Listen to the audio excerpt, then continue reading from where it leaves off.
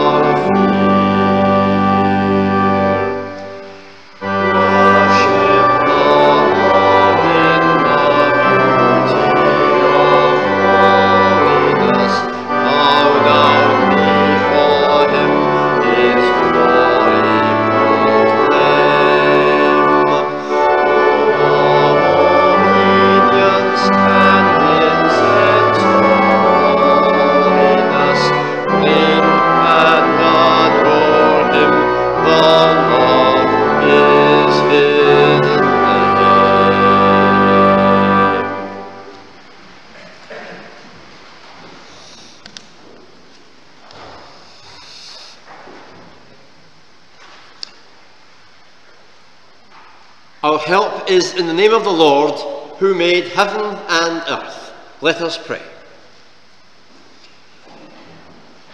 Lord God, we bow down before you, we proclaim your glory, we praise you with all our hearts, because we know that you are God, because we know that in you is life and joy and love.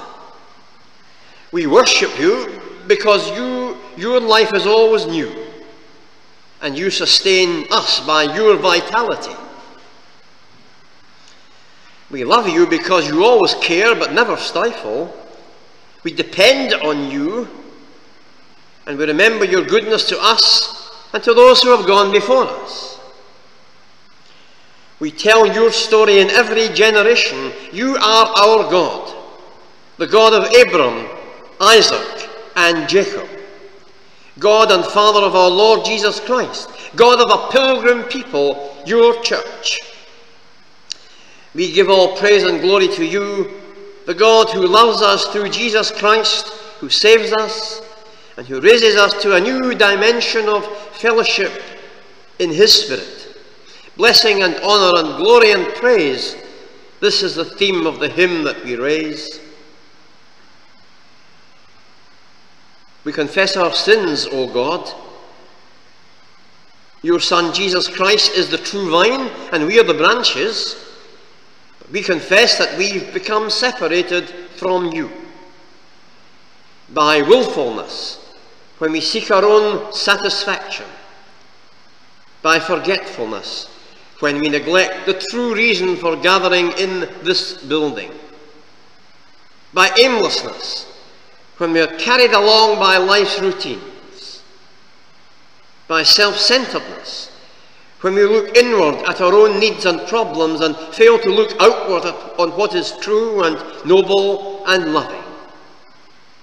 So too, in the silence, we remember that we have sinned in thought and in word and in deed, as well as in the things we have left undone.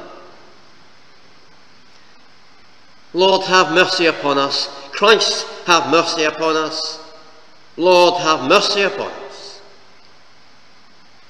God the Father, God the Son, and God the Holy Spirit, have mercy upon you, pardon and deliver you from all your sins, and give you time to amend your lives, through Jesus Christ our Lord, that our hearts and our minds may be cleansed white as snow, and that our lives may be renewed for the faithful, dedicated, sacrificial service of your Son, our Lord and Saviour, Jesus Christ, who taught us, when we pray, to say, Our Father, which art in heaven, hallowed be thy name. Thy kingdom come, thy will be done in earth as it is in heaven. Give us this day our daily bread, and forgive us our debts as we forgive our debtors. And lead us not into temptation, but deliver us from evil. For thine is the kingdom, the power and the glory forever. Amen. Our first scripture reading this morning is from the Old Testament book of Genesis, Genesis chapter 27 at verse 1. Genesis 27 at verse 1. Hear the word of God. When Isaac grew old and his eyes became so dim that he could not see, he called to his elder son Esau and said to him, My son?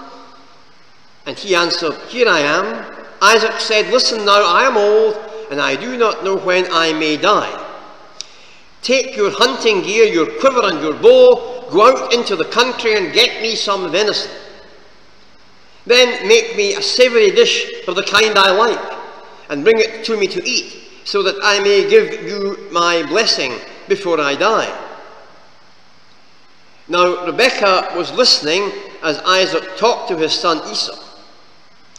When Esau went off into the country to find some venison and bring it home, she said to her son Jacob, I heard your father talking to your brother Esau, and he said, Bring some venison to me and make it into a savoury dish, so that I may eat it and bless you in the presence of the Lord before I die. Listen to me, my son, and do what I tell you.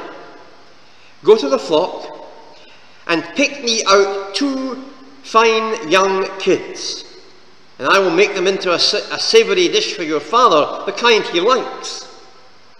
Then take them to your father, and he will eat them, so that he may bless you before he dies. Jacob said to his mother Rebekah, But my brother Esau is a hairy man, and my skin is smooth. Suppose my father feels me, he will know I'm tricking him, and I shall bring a curse upon myself instead of a blessing.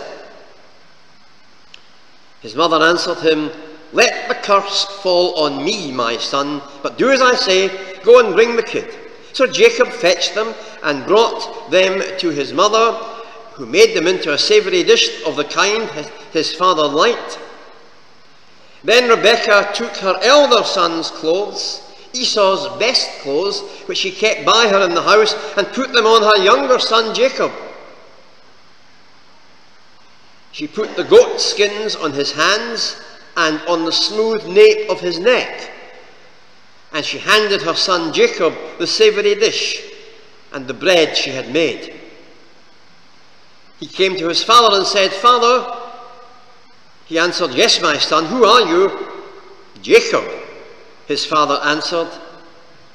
"I am Esau, your elder son. I have done as you told me. Come, sit up and eat some of my venison so that you may give me your blessing." Isaac said to his son, "What is this that you found so quickly?" And Jacob answered, "It is what the Lord your God put in my way." Isaac then said to Jacob, "Come close and let me feel you, my son, to see whether you really are my son Esau." When Jacob came close to his father, Isaac felt him and said, "The voice is Jacob's voice, but the hands are of Esau." He did not recognize him because his hands were hairy like Esau, and that is why he blessed him. He said, "Are you really my son Esau?" And he answered, "Yes." Then Isaac said, "Bring me some of your venison to eat, my son, so that I may give you my blessing."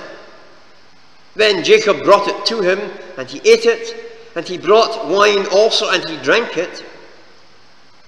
Then his father Isaac said to him, "Come near, my son, and kiss me." So he came near and kissed him.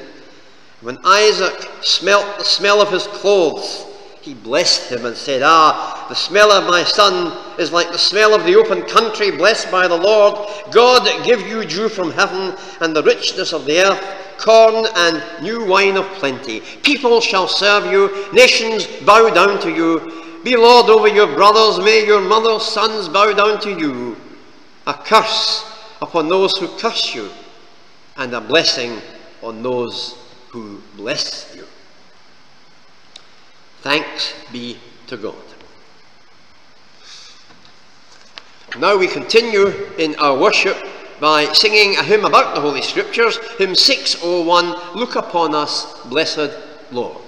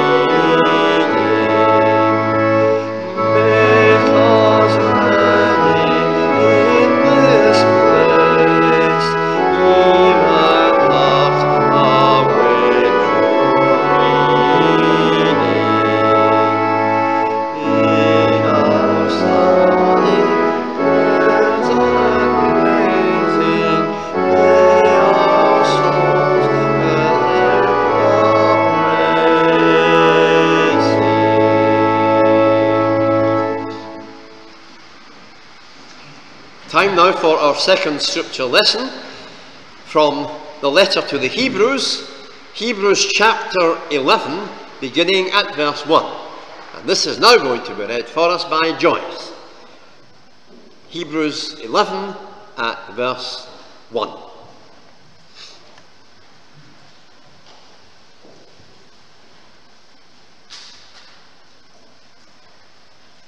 Faith in action. Now faith is confidence in what you hope for and assurance about what you do not see. This is what the ancients were commended for. By faith we understand that the universe was formed at God's command, so that what is seen is not made out of what was visible. By faith Abel brought God a better offering than Cain did. By faith he was commended as righteous when God spoke well of his offerings. And by faith Abel still speaks even though he is dead. By faith Enoch was taken from this life so that he did not experience death. He could not be found because God had taken him away. For before he was taken, he was commended as one who pleased God. And without faith it is impossible to please God, because anyone who comes to him must believe that he exists, and that he rewards those who earnestly seek him. By faith Noah, when warned about things not yet seen, in holy fear built an ark to save his family. By his faith he condemned the world and became heir of the righteousness that is in keeping with faith. By faith Abraham, when called to go to a place he would later receive as his inheritance, obeyed and went, even though he did not know where he was going. By faith he made his home in the promised land, like a stranger in a foreign country. He lived in tents, as did Isaac and Jacob, who were heirs with him of the same promise. For he was looking forward to the city with foundations, whose architect and builder is God.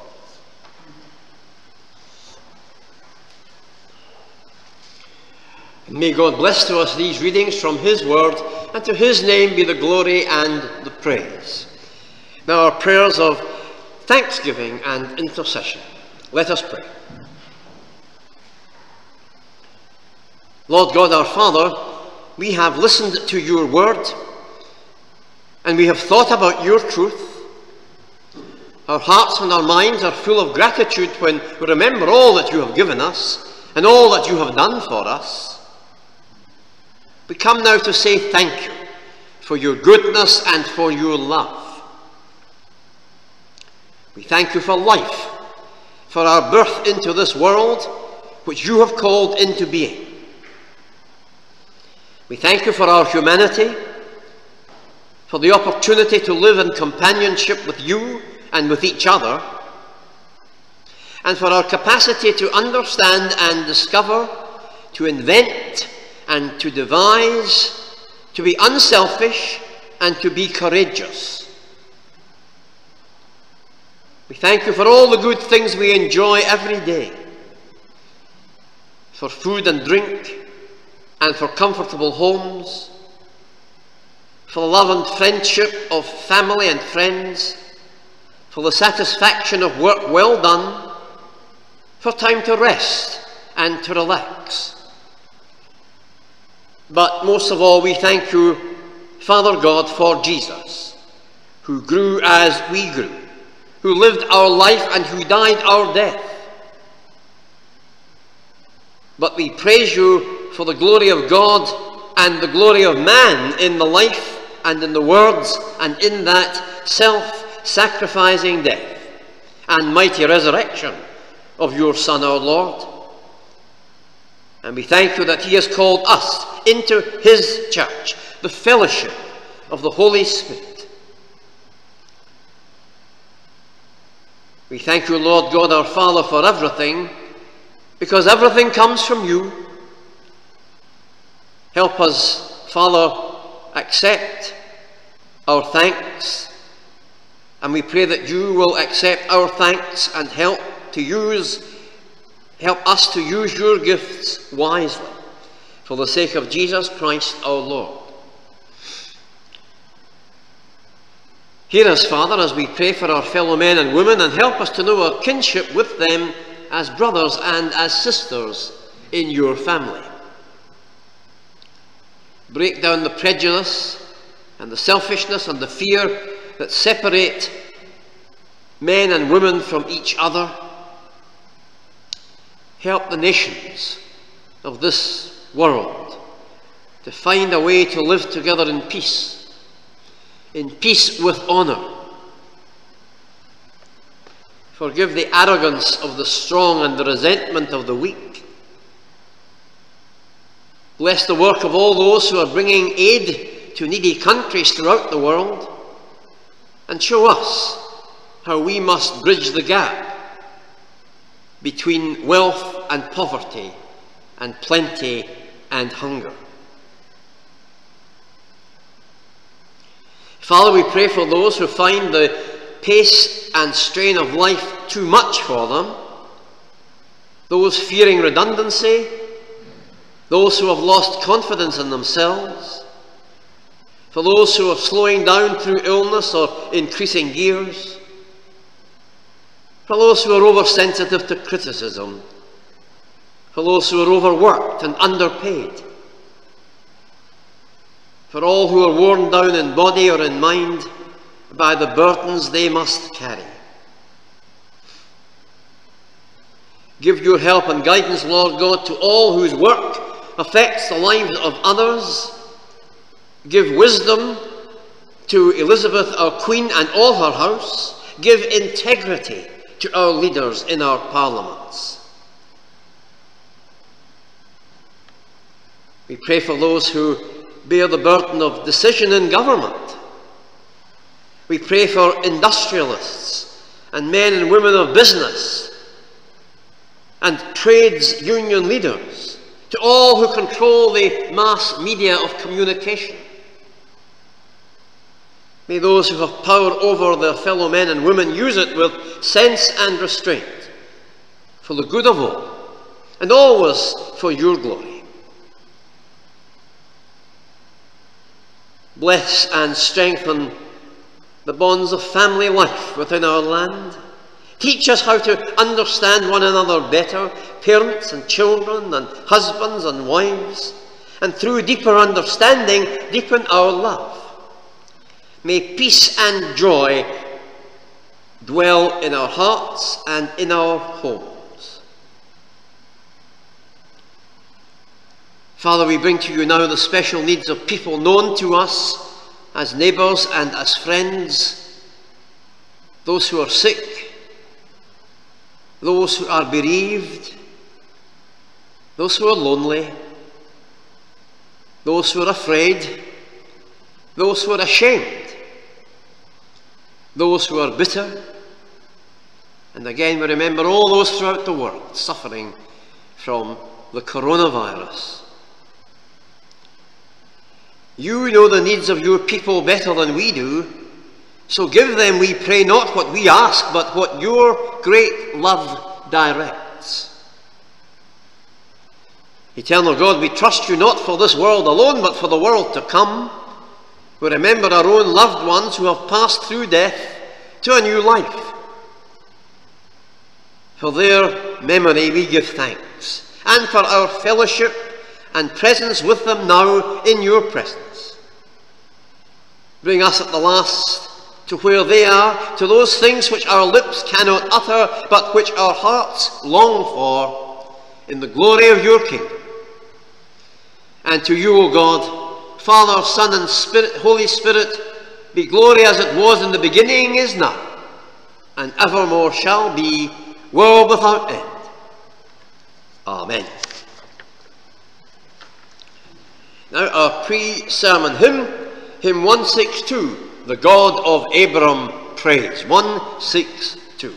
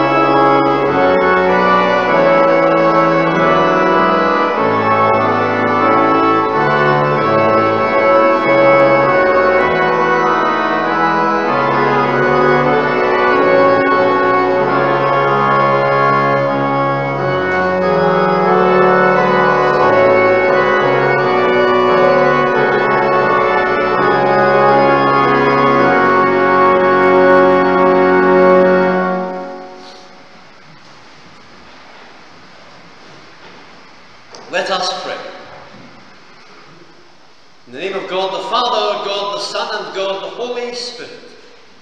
Amen.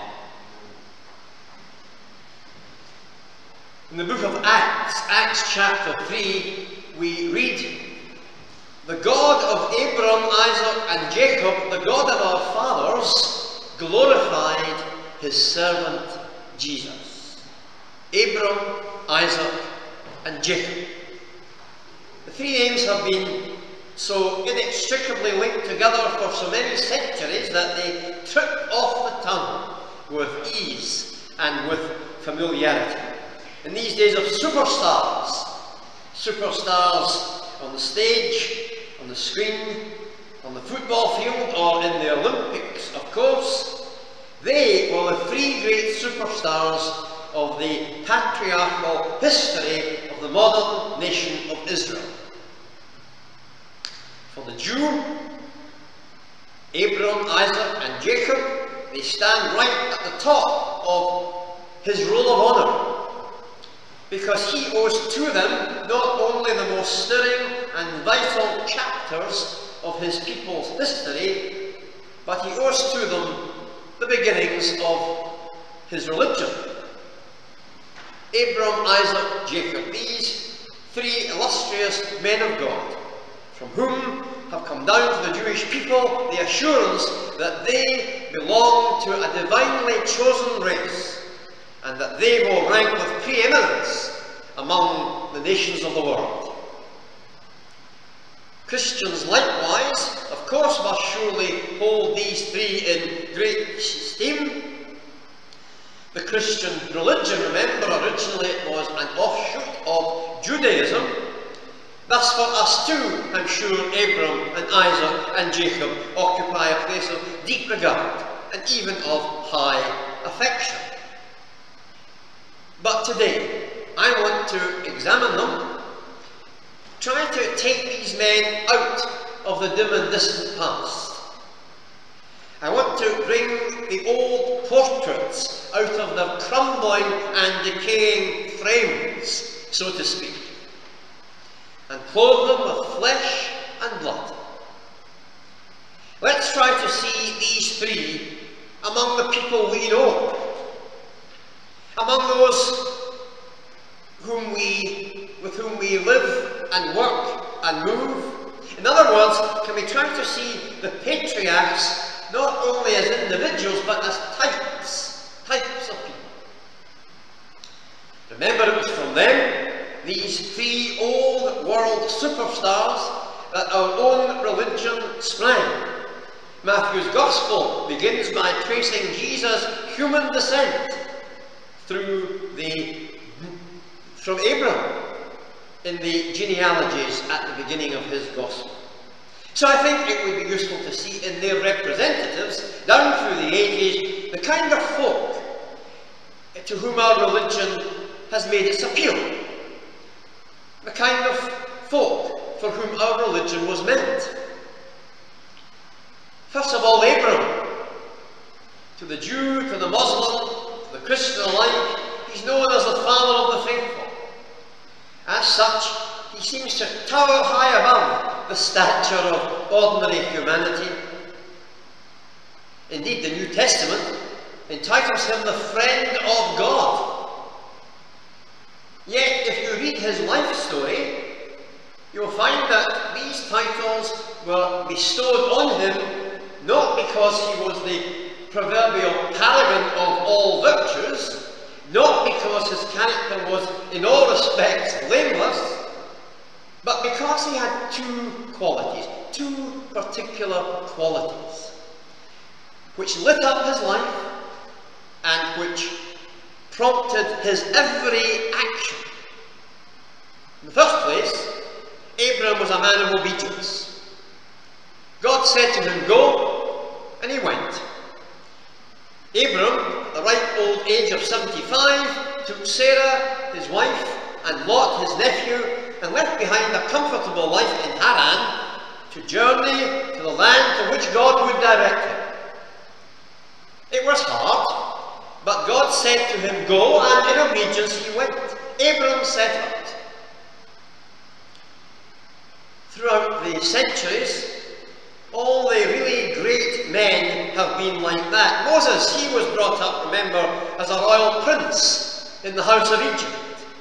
But God said to him, Moses, I want you to leave all this behind and lead my people out of bondage in Egypt, through the desert, and into the promised land, a land flowing with milk and honey.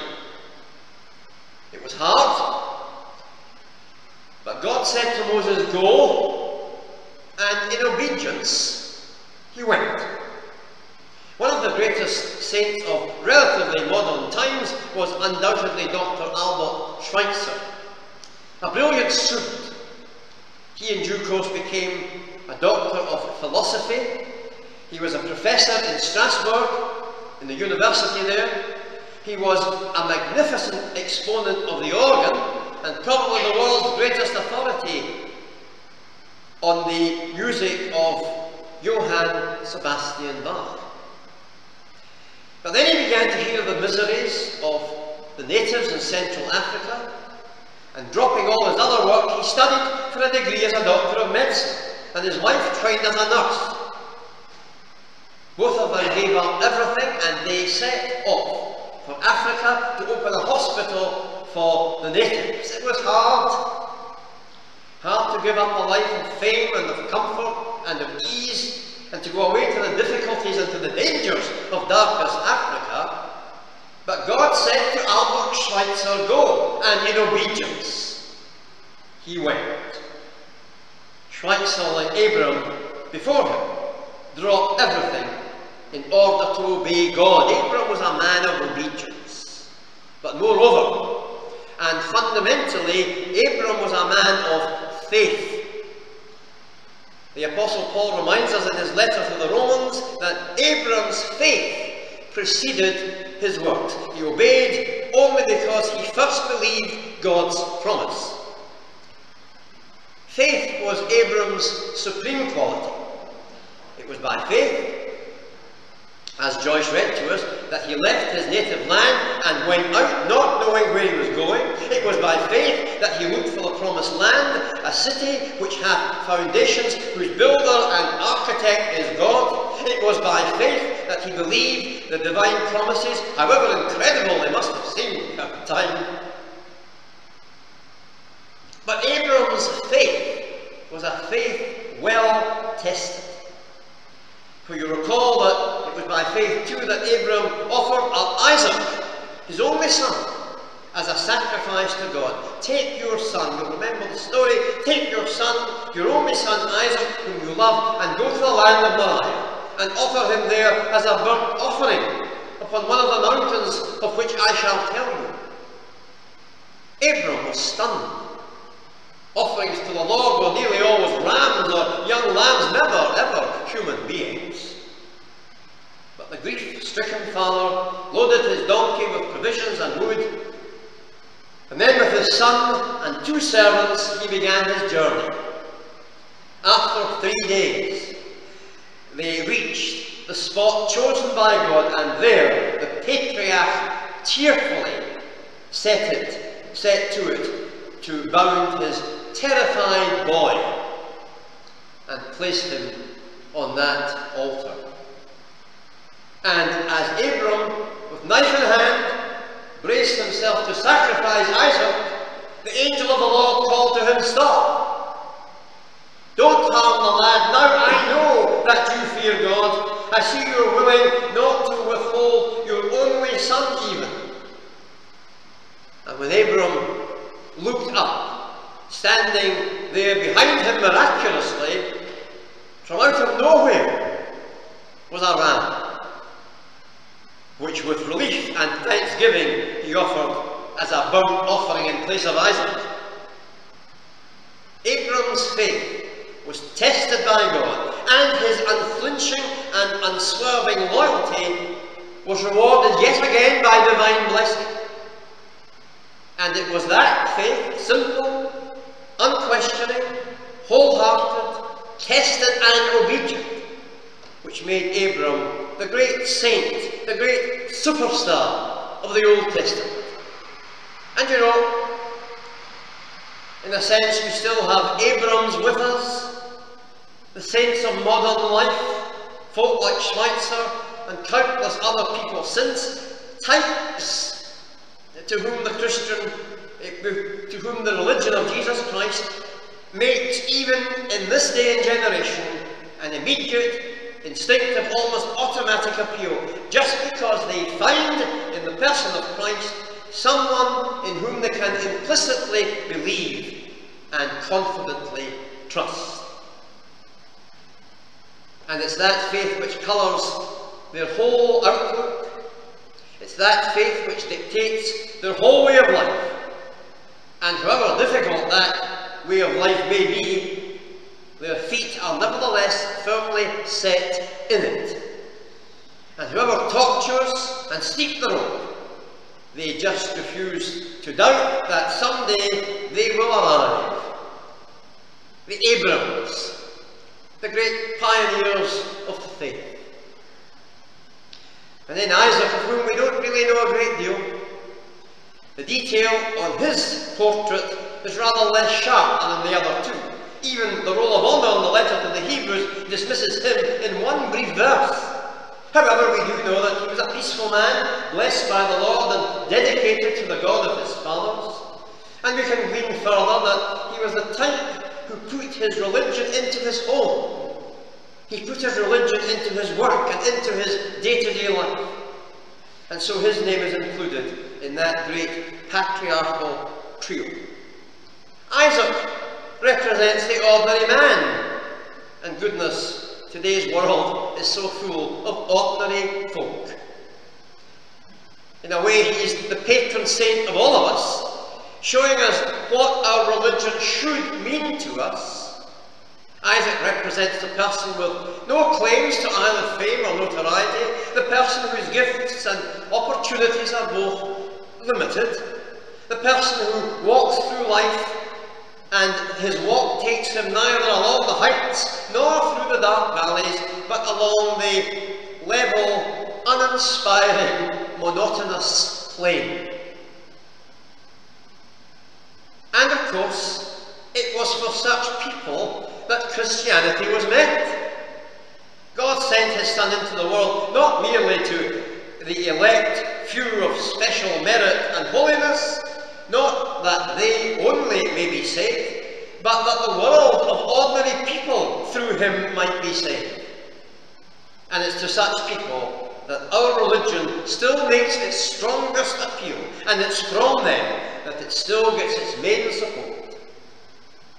The strength and the future of the church rests today, as it has done in the past, not on its theologians, not on its dignitaries, but on its ordinary members, the faithful people in the pew, Sunday by Sunday, the humble workers in the church's various organisations, the types who apply their religion to their everyday life, the people who, like the patriarchs of old, wherever they live and rest and work, build an altar to the Lord. And then finally Jacob, surely the least likely material imaginable out of which to emerge one of the great patriarchs. He's presented initially as a highly unattractive character whose very name, as many commentators suggest, means the supplanter, the smart dealer, the wide boy, the Dell boy of his day and generation, who outsmarted and swindled Esau, his twin brother, out of his birthright, and cheated him out of his father's blessing, as we read. The type who was ever out for what he could get, astute, greedy, double-dealing. Yet, God took Jacob and slowly and gradually moulded him into one of his greatest champions and ambassadors. By discipline and by spiritual discernment, Jacob triumphed over his weakness and became a source of blessing. The supplanter became Israel. And today, there are still in the ranks of society Jacobs in abundance. They feature in all generations, the types that were neither great pioneers of faith like Abraham, nor faithful plodders like Isaac, but types who knew what temptation was and who were very often unable to resist it. People who knew the right and so often chose the wrong, who yearned for the best but whose weaker, baser selves all too often triumphed. Such types there have always been, such types there still are, and such types to some extent we all are. And it was in response to the cry of the Jacobs of the world that God sent Christ, who came not to call the righteous, but to call sinners to repentance. And they're found on every page of the Gospels. The old Jacob with a new name, Matthew, Zacchaeus, Mary Magdalene, and a whole host of others, whose names we shall never know, but who found in the person of Jesus Christ the forgiveness, the power and the peace for which they had given up hoping, yet so desperately needed. And to this very day, they are to be found on every page of the book of life. Men and women who, when finding it impossible to be what they long to be and unable to work out their own salvation, men and women who have put their hands and their lives into the hand of the man from Galilee, and they too have been transformed from Jacob's into Israel's. If any man be in Christ, he is a new creature. From Saul the persecutor to Paul the apostle. And that kind of divine miracle is still happening. Abram, Isaac, Jacob, Tom, Dick and Harry. And the love of God and the gospel of his Son is for every one of them. Glory be to you, O God, Father, Son, and Holy Spirit, as it was in the beginning, is now, and evermore shall be, world without end. Amen. Now we're going to listen to some contemplative music, at the end of which our offering will be presented for dedication. Thank you, sir.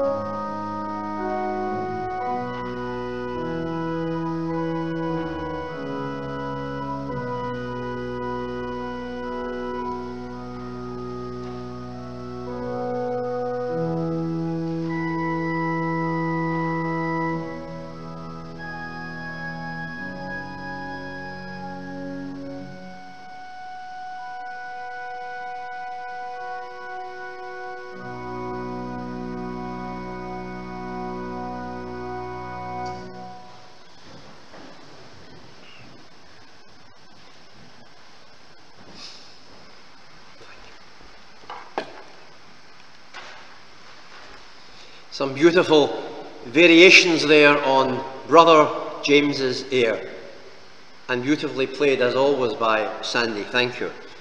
Let us pray.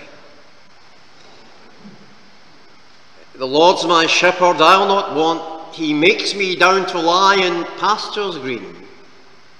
God our Father, we give thanks that God in Jesus Christ is our shepherd, and that he leads us as you of old led the great patriarchs through the stories contained in the Old Testament. Help us to respond always to his leading, to go where he would have us go, to live as he would have us live, and to love as the Good Shepherd would have us love. We remember the love Jesus expressed for us when he laid down his life on that cross of Calvary, that supreme sacrifice. And now we offer our reasonable service and our reasonable sacrifices in the form of our gifts of money to do the work of the Good Shepherd in the world today. Take our gifts, magnify them, bless them, bless us who give, that all men and women and children everywhere may come to know of the love of Jesus Christ, our Saviour, our Redeemer and our Lord. Amen.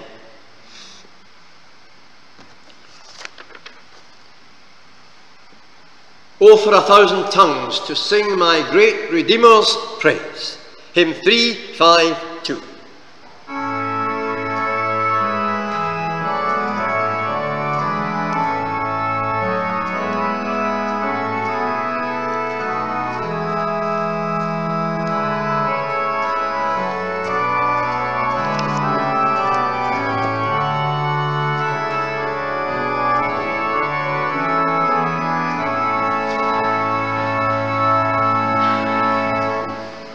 Oh, for